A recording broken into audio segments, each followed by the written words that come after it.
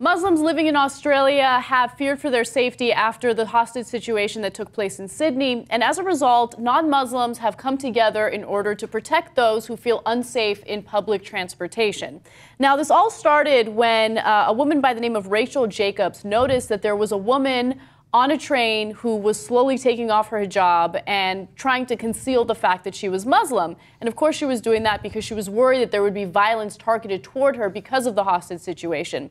Well, after she had written about it, a woman by the name of Tessa Cum noticed it, and she started a Twitter hashtag to protect Muslims. So first she wrote the following: if you regularly take the 373 bus between Coogee and Martin Place, wear religious attire and don't feel safe alone, I'll ride with you, tweet me for the schedule, right? Mm-hmm. After she tweeted that, all of a sudden the hashtag I'll ride with you went viral. Yeah, and a bunch of Australians got together and they said, you know what, here's my schedule on public transportation. I want to help out as well. I will protect you. And it was just a really great, humanitarian effort in a way, because all of a sudden you have people getting together and protecting one another from irrational hatred.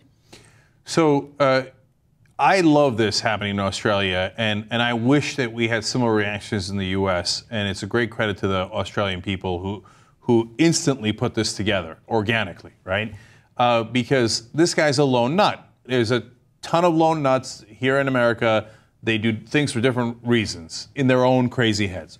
Right-wingers, Muslim fundamentalists, the guy who shot all the people, women, and the people who support women or who have sex with women. Like all these, whatever their stupid, crazy ideology is. Mm-hmm. This guy's not connected to ISIS or Al-Qaeda or anyone else. He's a guy who's been going around Australia leading his own protests by himself. He's a self-styled sheikh. Yep. And so blaming other Muslims that live in Australia for it is insane. Yeah, right? and we did see, an uptick in violence targeted toward Muslims after 9/11. People who weren't even Muslim but happened to somehow look Muslim or were stereotyped as Muslim were being attacked as well. Cab drivers in New York, for instance. I mean, again, it's just irrational hatred, irrational fear, a lot of fear mongering.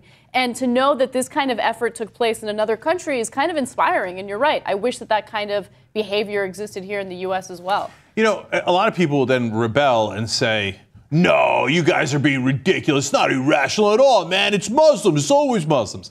Now, in America, we know for a fact, due to the reporting, that terrorism is done more by right-wing terrorists than it is by Muslim terrorists. That's true after 9/11. That was true before 9/11. Now, obviously, the scale of 9/11 was devastating. We get that. By the way, the scale of Oklahoma City was also devastating, and that was also a right-winger, right? So, but when the right-wingers do it, nobody's like, let's go attack all the right-wingers and strike back at them. But a lot of people do have the reaction when it's a Muslim, let's go hit all of the Muslims. I mean, my favorite story of all time that we covered on the Young Turks was about how the Defense Department actually stopped focusing on right-wing extremism because the right wing fought back. They had a department that was dedicated to fighting right-wing extremism in the country.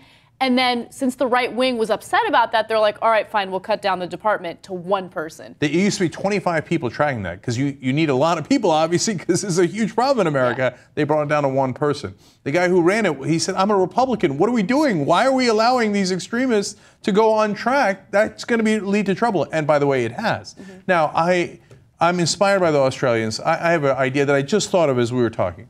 Next time a right-winger attacks and kills someone, in America it happens way too often because everybody's got guns, right? I'll ride with you, right-wingers.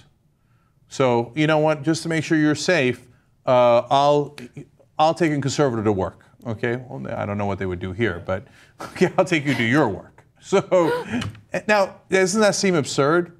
Of course nobody's going to lash out at all right-wingers. Yeah. So why do they do it when it comes to Muslims?